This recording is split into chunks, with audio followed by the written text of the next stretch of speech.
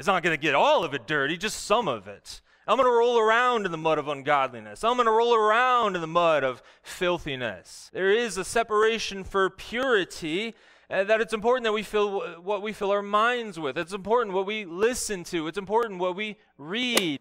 Well, we know it's important to have a pure religion, and James describes exactly what that pure religion is in James chapter 1, verses 26 and 27. We've learned that we need to have godly speech, we need to have godly care, and also it's important to be living godly lives. Godly living is extremely important, and we'll be talking about that today. This is a Truth Transforms Truth Nugget. A daily dose of truth for your daily transformation. Welcome back to another Truth Nugget. My name's Adam Markley. We are in the middle of James chapter 1 verses 26 to 27, faith that produces pure religion. We want to make sure that we have a pure religion. That pure religion comes through faith in Jesus Christ alone for salvation. It is through that faith in Christ that produces a transformative work within us. James, is James a Faith That Works is the title of the series. If you're joining us in the middle of this, there's a playlist down below to catch up, but that is all about the fact that it is a transformative faith. It is a faith that is, yes, in Jesus Christ alone for salvation, and it is a faith that absolutely will be producing good works. Those good works come from the root. They are the fruit that come from the root, and it is something that we see working throughout each and every part of our life. And as we've walked through this book, we've seen it as faith that works in trials. It is a faith that seeks God's wisdom. It is a faith that is pure in speech. It is a faith that has all of these different elements of it. There are all of these different things that are important as part of our sanctification. And now we'll continue in our sermon, Faith That Produces Pure Religion. If you are new here, I do have a free resource for you, and that is a little ebook entitled Lessons in Philippians. It's something that I hope is helpful during these chaotic times. We're living in some really difficult times and very chaotic times where we have no idea what's around the corner, and it is something that I hope is a helpful reminder to keep our heart and mind focused on Christ. You can pick that up at preachingforgodsglory.org/gift. That's preachingforgodsglory.org/gift. Links are also down there in the description and the pinned comment. Let's take a look at this passage before we dive back into the sermon. James chapter 1 verses 26 and 27. If anyone thinks he is religious and does not bridle his tongue, but deceives his heart, this person's religion is worthless. Religion that is pure and undefiled before God the Father is this: to visit orphans and widows in their affliction, and to keep oneself unstained from the world. We'll be focusing in on that portion here today, keeping oneself unstained from the world. Let's go ahead and jump into that sermon, and I'll be closing it out with that sermon. Won't be coming back to me, just be rolling right into the final prayer. I hope you enjoy. Well, in order for our religion to be pure, it must embody godly speech, godly care, and it must embody godly living. We also find that in verse 27. A religion that is pure and undefiled before God the Father is this: to visit orphans and widows in their affliction, and to keep oneself unstained from the world. To keep oneself unstained from the world. This is the idea of purity. This is the idea of godliness. This is the idea of holiness.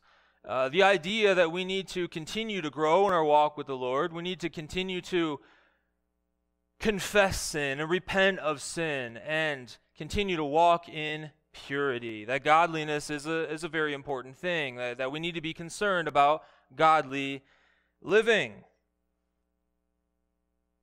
You know, think about a bride that's getting ready to get married, and she's got on a beautiful white dress, a very expensive dress, white representing purity.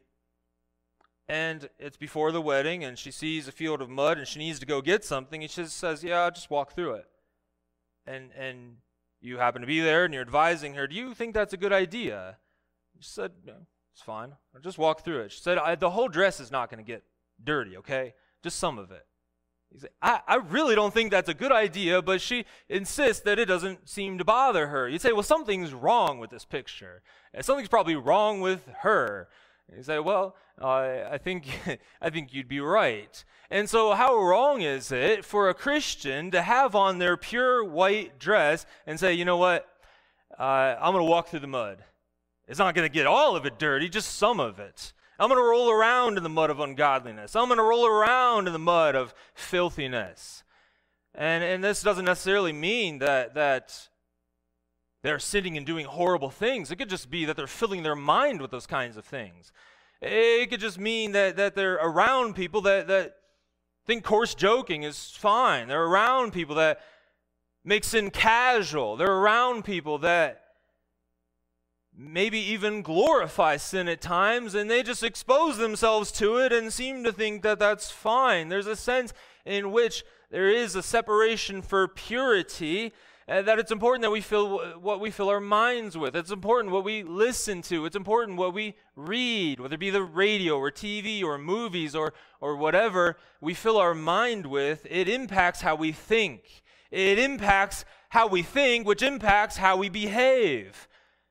If you have someone that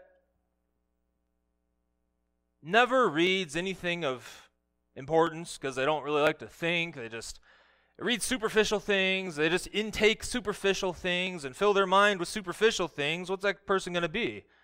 They're going to be a superficial person.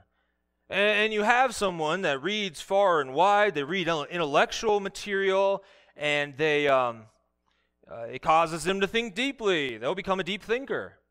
Well, if that's true, then why would that not be true with the Christian life? What we fill our minds with matters. And so if we fill our minds with junk, if we fill our minds with anything that glorifies sin to any degree, it's going to affect the way that we think. And if there's anything that we take in our minds that goes down into our hearts that doesn't seem to take sin seriously, mocks godly values, mocks biblical values, well, that's going to affect not only how you think, it's going to come out in how your attitudes and how you behave. But if we fill our minds with godly teaching, with the Word of God, and with biblical teaching, then it's going to lead to godly attitudes and godly behavior. So it's important what we fill our minds with. I read a story about a youth pastor who felt the need to read and listen and watch everything the kids in the youth group did, everything they read and listened to and watched. He said, because I need to know what they're exposing themselves to. I need to know how best to teach against it, so I'll go watch it all. And he did that for a few years, and then he fell into sin and had to leave the pastorate. James meant what he wrote when he said to keep ourselves unstained from the world. God meant what he said when he said that. And so it does matter what we fill our minds with, and it does matter that we have a biblical outlook on life, on all areas of life. And so we need to be concerned about godly living. How concerned are you to grow in your spiritual walk? If someone were to follow you around all week, would they see a concern for godly living? Would they see humility demonstrated? Would they recognize a heart that desires to learn God's word and live by his word? Would they experience a love for Jesus that is actively lived out? Those are some questions to consider. So how do we grow in godly speech, godly care, and godly living? I would say that first we need to understand how important it is to God. When we understand how important it is to God, then we will speak in a way that is honoring to God. And when we speak in a way that is not honoring to God, we will be grieved by it. And I think it's a good idea to memorize Scripture that will come to mind when we're about to speak inappropriately. Because the Holy Spirit will bring Scripture to mind that you have inside of you. That's why the psalmist prayed that he has stored up God's word in his heart that he might not sin against God. And so I think it's important for us to do that. And the more of the word of God we store up in our mind and in our heart, and the more that we'll grow closer to God, the more that we'll grow in not only godly speech, but in godly care, compassion for others, and in a concern for godly living. If we want to have a pure religion, a religion that is pure and undefiled, we need to grow in each of those areas. Our life needs to embody the godly speech, godly care, and godly living that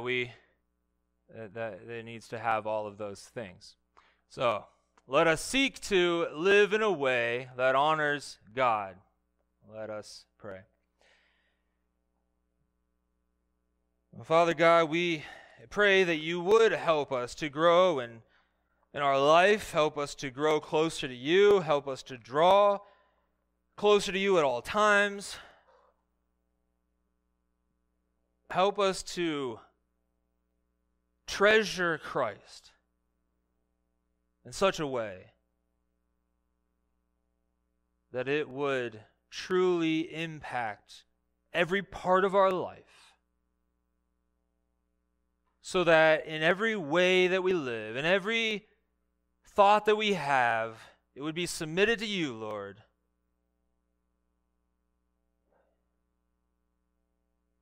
And we would grow in godliness. I pray it all in Jesus' name.